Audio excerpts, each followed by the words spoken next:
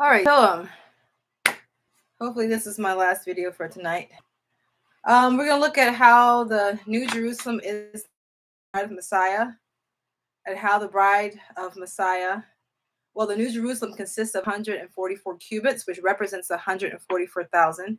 And if you've seen my other videos regarding So You Want to Be the Bride, you will understand that the New Jerusalem consists of the 144,000 that are mentioned throughout the real book of Revelation, and that the 144,000 is the bride of Messiah. Okay, based on the scriptural study. Okay, I'm using scriptures. I'm not adding things to. If you go back in that study, you will see I'm not adding stuff. All right, I don't care what anybody else teaches. We teach the word of Yah, and we use it with scripture, and we verify it in the Old Testament, which is called the Tanakh, as well as the New Testament, which is called the Brit Hadashah. To verify those things, to test the scriptures, to be good Bereans, because there are a lot of teachings out there.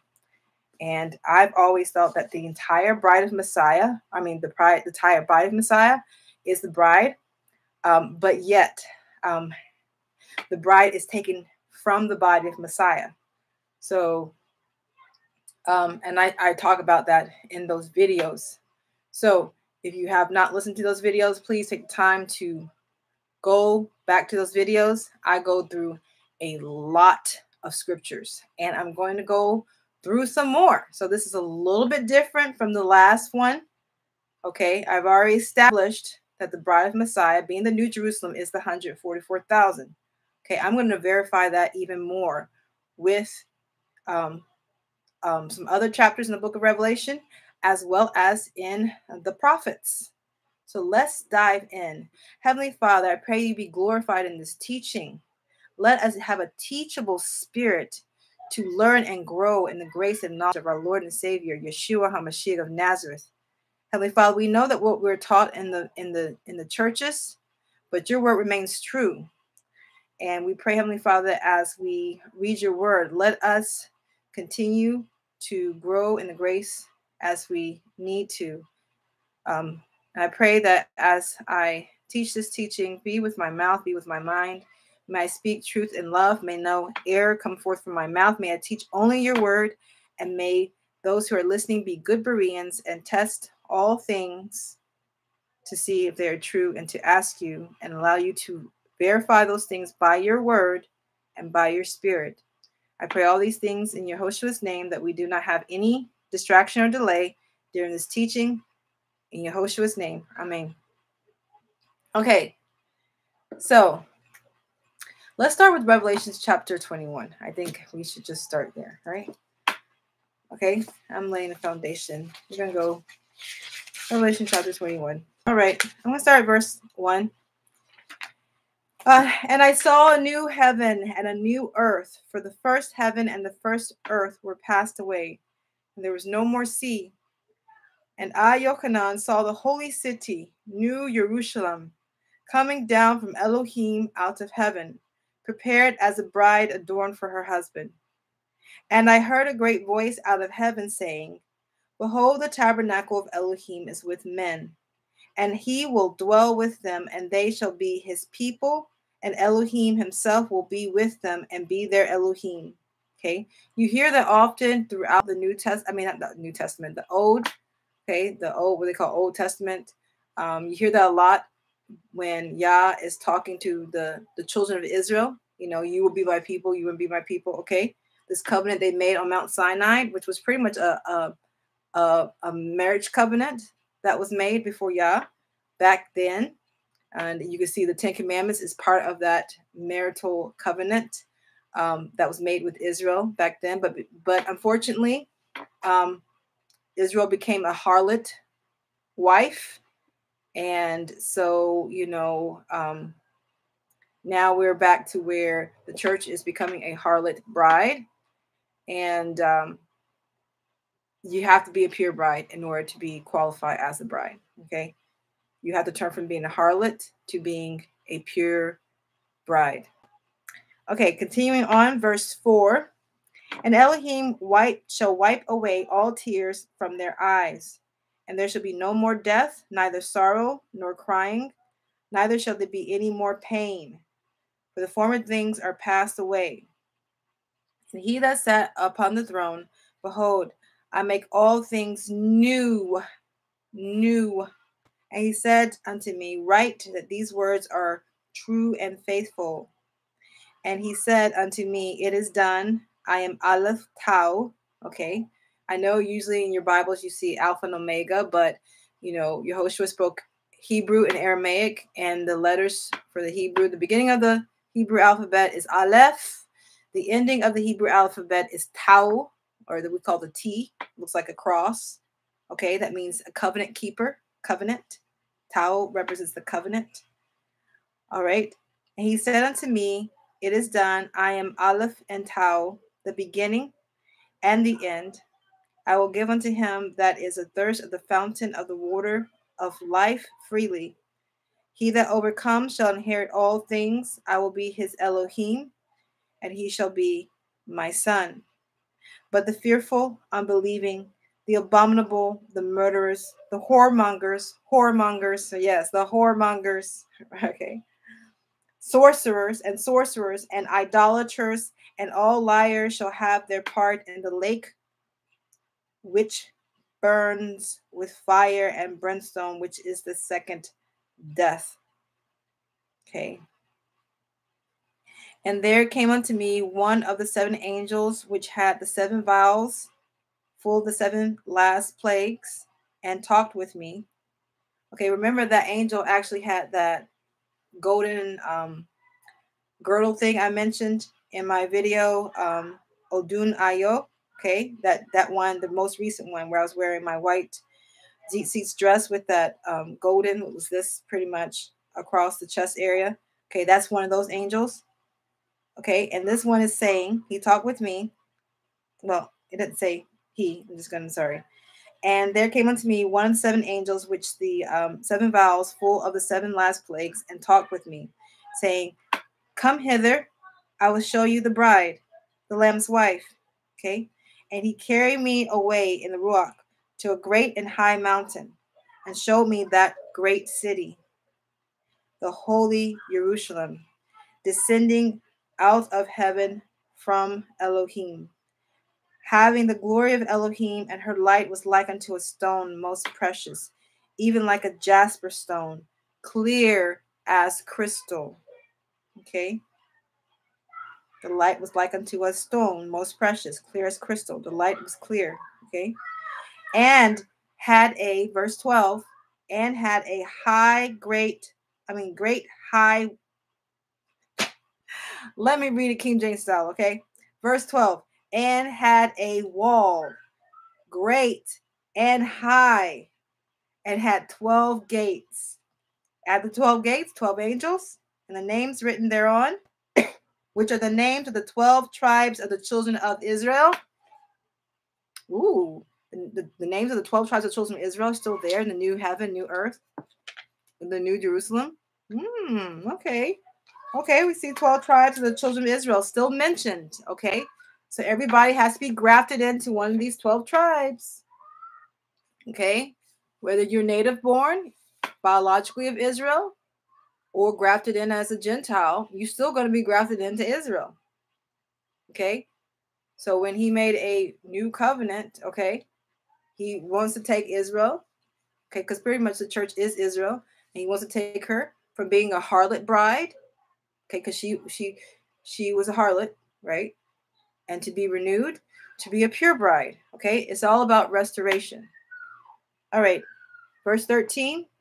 On the east, 3 gates. On the north, 3 gates. On the south, 3 gates. On the west, 3 gates. Okay. And the wall of the city had 12 foundations. Okay. It tells you who those 12 foundations are, obviously. And in them, the names of the 12 apostles of the Lamb. So these 12 foundations that make up the New Jerusalem. Okay. Because they lay the foundation of preaching the gospel. Remember, after Yeshua's death, resurrection, and ascension, they laid the foundation in which the bride would be built. Okay. Would come out of the body They laid the foundation. So they are the foundation. Okay, that's verse 14 I read. But it's talking about the wall of the city. Now I want you to pay attention to verse 14. It's talking about the wall of the city. And the wall of the city had 12 foundations, and in them the name of the 12 apostles of the Lamb. Verse 15. And he taught with me, he that talked with me had a golden reed to measure the city. Okay, so golden reed in his hand, the gates thereof and the wall thereof. Okay, so the gates and the wall. The gates is where people come in to the city. Okay, the wall is what actually makes up the city. Okay, if you don't have a wall, because most cities back in ancient time were walled. If you didn't have a wall, or to make up the city, you didn't have a city. All right. Verse 16. Pay careful attention to this. These next few verses. And the city lies 4 square. So 4 square. Okay, so you got 1, 2, 3, 4. So it's like a square. 4 square. And the length is as large as the breadth. So the length and the width is just as high. Okay. The length, the width, and the height are all the same. Okay, I'll keep reading. I'll go back to the beginning of that. And the city lies 4 square, and the length is as large as the breadth. And he measured the city with the reed 12,000 furlongs. Okay, so he measured, I think, just one length, right? 12,000 furlongs. And he measured the city with the reed 12,000 furlongs. The length, the breadth, and the height of it are equal. And he measured the wall. Okay, I want you to pay attention to this. The wall. And verse 17. And he measured the wall thereof 144 cubits, according to the measure of what? A man. A human being. Okay, a man. That is of the angel. Okay, I'll go into detail about what that means. Verse 18. And the building of the wall of it is of jasper, and the city was pure gold, like unto clear glass. Okay, then it continues on about the foundation and about the gates. Okay, and remember it says here that they saw no temple therein for Yahuwah. This is verse 22. I'm sorry. I saw no temple therein, for Yahuwah Elohim Almighty and the Lamb are the temple of it. I'll read again. And I saw no temple therein. This is verse 22. For Yahuwah Elohim Almighty and the Lamb are the temple of it. Okay. So the bride, if you could consider, the wall makes up the city. Okay. And, the temple, there's no temple because the temple is actually Elohim himself. Okay. And the Lamb. All right. And verse 23, and the city had no need of the sun, neither of the moon to shine in it, for the glory of Elohim did lighten it, and the Lamb is the light thereof. Okay, the Lamb is the light. Yahushua is the light of that city. Okay, he is the light of that city. And the nations of them, so there's nations, the nations of them which were saved shall walk in the light of it. They shall walk in Yehoshua. And the kings of the earth do bring their glory and honor into it. So people, there's visitors that come in, okay? The kings of the earth. Okay, so this is the city that comes down onto the new earth. Okay, so there's still people on this new earth, and they can come into the city, all right? But I'm focusing on what the city is actually consist of, okay? The foundation, the gates, and the wall. The wall makes up the city, and the wall is 144 cubits, represents 144,000. And I showed that in my other videos, so please take the time to look back at that. I'm just focusing on Revelation chapter 21 in this case. See, continuing on, and the gates of verse 25, and the gates of it shall not be shut at all by day, for there shall be no night therein. And they shall bring the glory and honor of the nations into it. and there shall in no wise enter into it anything that defiles, or anything that works abomination or makes a lie, but they which are written in the Lamb's book of life. Okay, so the bride is the New Jerusalem, but hopefully you paid attention to the fact that other people are still coming in who are not of the bride of Messiah. They'll be able to come into the city. All right, those whose names are written in the Lamb book of life. And as I mentioned before in my other video, so pay attention to that. Okay. All right. Okay, so now let's go to, because I laid that foundation about the wall. Let's go to Song of Solomon. Okay, turn to Song of Solomon with me. I'm going to be reading from Song of Solomon, chapter 8. Let's see. I think it's verse 8. Let's start at verse 8. Okay, so I'm trying to establish that the wall represents the bride of Messiah. Okay, this New Jerusalem represents the bride of Messiah, and that the wall is the 144 cubits is that representation of the 144,000, which the bride of Messiah consists of. Okay, as I talked in my previous videos. Verse 8 of chapter 8 of Song of Solomon reads, "We have a little sister, and she has no breast. What shall we do for her, our sister, in the day when she shall be spoken for?" Verse 9, "If she be a wall, we will build upon her a palace of silver." Okay. "And if she be a door, we will enclose her with boards of cedar." Verse 10, "I am a wall, and my breasts like towers. Then was I in his eyes as one that found favor." Okay. Now, obviously, if you read the Song of Solomon, you know this is talking about essentially the beloved and his beloved. All right. Okay, which in this case is actually representing the bride and the bridegroom. Okay, so this is analogous to the bride and Yehoshua, the bridegroom. Okay, so the bride is declaring herself the Shulamite woman, the woman of peace. That's what it means in Hebrew, Shulamite. The woman of peace means is the bride. Okay, she's declaring to the daughters of Jerusalem that she is a wall. She is a wall. All right. She is a wall. And we read in Revelation chapter 21 how the New Jerusalem, it doesn't describe it as walls. It describes the wall that makes up the New Jerusalem as just the wall. Okay, so it's being consistent to identify that this is the bride of Messiah that he's talking about. She's declaring herself in Song of Solomon chapter 8 verse 10 that she is a wall. Okay, this shows you that the New Jerusalem, that this wall that this New Jerusalem is referring to, okay, is the bride of Messiah. All right, I want to further show you that both the bride of Messiah and Messiah reign together. All right, let's go to Jeremiah. Hold on, I'm going to check one thing. We're going to go to Jeremiah chapter 23, verse 6, and Jeremiah chapter 33, verse 16. Okay? Let me, hold on.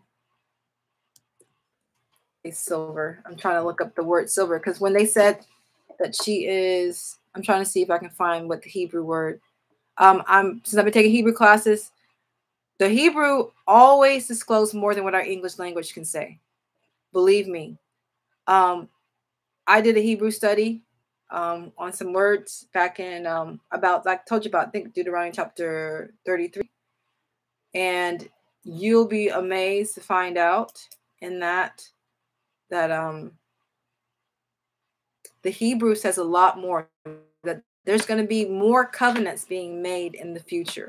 Okay, what the covenant we have now is just another, he's a covenant maker. He's always been making covenants. He made a covenant with Noah. He made a covenant with Abraham. He made a covenant with Isaac. He made a covenant with Jacob. Okay, we got to understand that the Elohim we serve, he's a covenant maker. Okay, in the Hebrew language, Every single person he's made a covenant with, even with Adam, he made a covenant with Adam, will always in front of their names. And it's amazing. You can only see this in the Hebrew. So when you're reading the Hebrew, you only see it in the Hebrew. You will never see it in your English Bibles. Okay. This is why knowing the language, learning the language is so vitally important, because you will not get this if you hold on. You will not get this if you don't study the Hebrew. The Hebrew is so critically important. I can't overemphasize it. You'll learn so much more.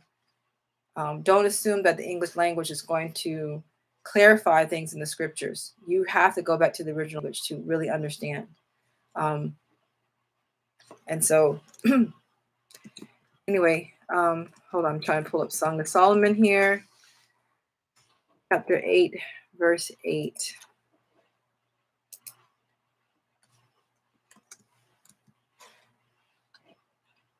Sorry, there's a reason why I'm trying to pull this up. Okay, hold on. Verse 9. Hold on, verse 9. Oh, I'm trying to look at verse 9 here. Hold on.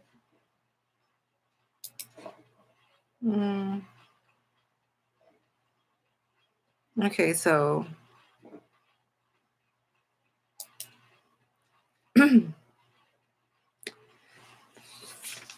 I'll read the two verses that's mentioning. Kasef. She will build a pillar of kasef. Yes, it's one of the Hebrew words, one of my Hebrew definitions. Okay, that means money, silver. Okay, silver. Make her a palace of money, or a palace of silver. In this case, a palace of silver. Okay, kasaf, from the word kasef. Yeah, it's one of our Hebrew definition. I'm not dictionary. One of the words that we're learning in our Hebrew class. Okay, it does mean silver, like money. Okay, she will be wealthy, a palace of wealth.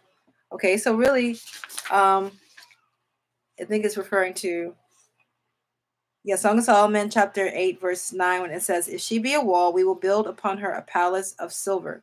So it's talking about a palace of wealth. She'll be very wealthy. Silver is very bright and shiny. So she'll be a bright, shiny, wealthy palace. So if you take that Hebrew language and you really expound upon it, you should get that type of understanding. Okay. Now let's look at the last portion where it shows about the bride and the bride of Messiah. The bridegroom and the bride of Messiah ruling and reigning together, and it's actually coded in in Jeremiah chapter 23, verse 6, and Jeremiah chapter 33. So let's turn to that. Pardon me if I seem a little bit slow tonight. It's just I have been doing a lot of Hebrew word studies of scripture, and I do it at night when everybody's asleep, and so sometimes I get carried away with it because the Hebrew is such a rich, deep language, and to assume things without studying is really foolishness on our part. Okay, let's look at Jeremiah chapter 23, verse 6. I'm going to start at verse 5 above, and then we're going to read it from there. Okay, so it reads, behold, the days come, says Yahuwah, that I will raise unto David a branch, a righteous branch, and the king shall reign and prosper and shall execute judgment and justice in the earth. Verse 6, in his days Yehudah shall be saved, and Israel shall dwell safely. And this is his name, whereby he shall be called Yahuwah, our righteousness, or Yahuwah. I think Zidki.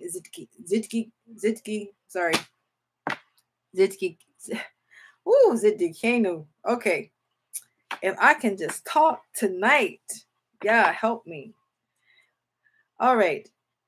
So you notice there. Okay, I wrote down here that verse 5 talks about how he will execute judgment and justice in the earth. Okay, in the whole entire earth. Yehudah will be saved and Israel. Okay, this is King Yeshua, bearing his own name, the name of the Heavenly Father, Yahweh. He will rule over all the kingdom of Israel on the earth. Now, let's look at Yirmiyahu chapter 33, verse 16. Okay, so turn just a few chapters over. Let's start at verse 15 for the sake of it. Jeremiah chapter 33, verse 15 reads, "In those days and at that time will I cause the branch of righteousness to grow up unto David, and he shall execute judgment and righteousness in the land." Okay, I'm going to read it again. Jeremiah chapter 33, verse 15. "In those days and at that time, I will cause the branch of righteousness to grow up unto David, and he shall execute judgment and righteousness in the land.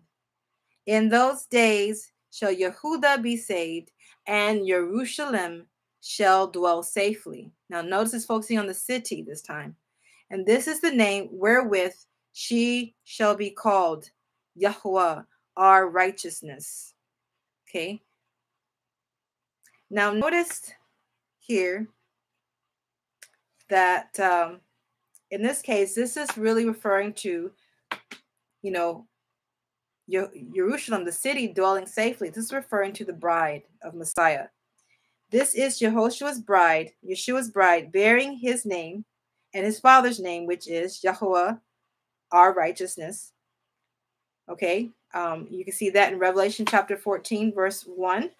Let's go ahead and look at that. "And she shall rule over Jerusalem, the new Jerusalem. So both Yehoshua and his bride shall execute judgments. However, Yehoshua will execute also justice, while his bride executes righteousness from Jerusalem." All right.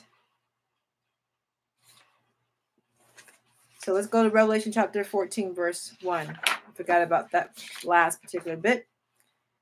This is how to clarify that the 144,000 are the bride of Messiah, bearing the name of Yehoshua and his father's name. Okay.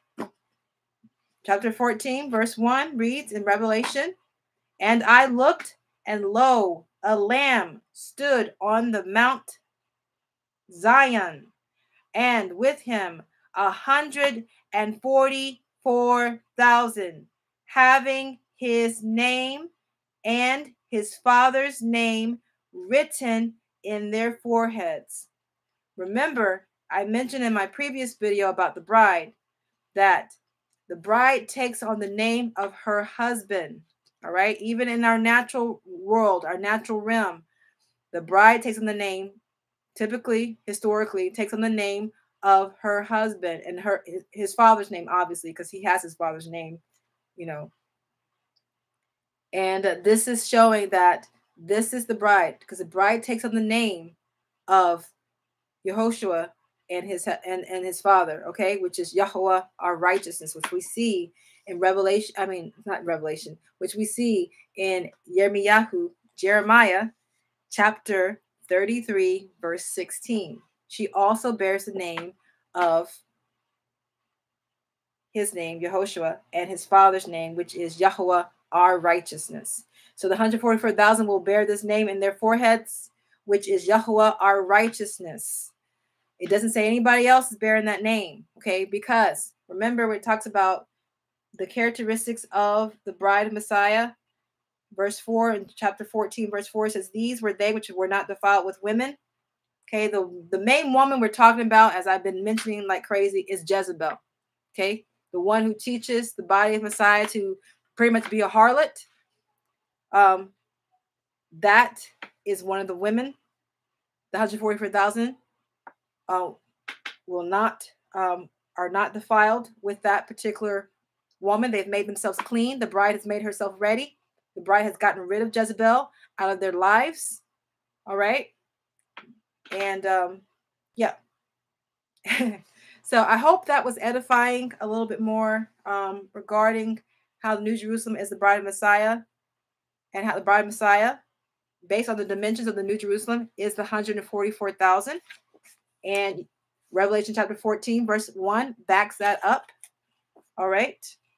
So if I think Stephen of Disciple of Yah, he mentions about Revelation chapter 14. He does a really good job breaking down the actual language in Greek. You should listen to his video. He talks about I think it's 144,000 prophetic word part 3.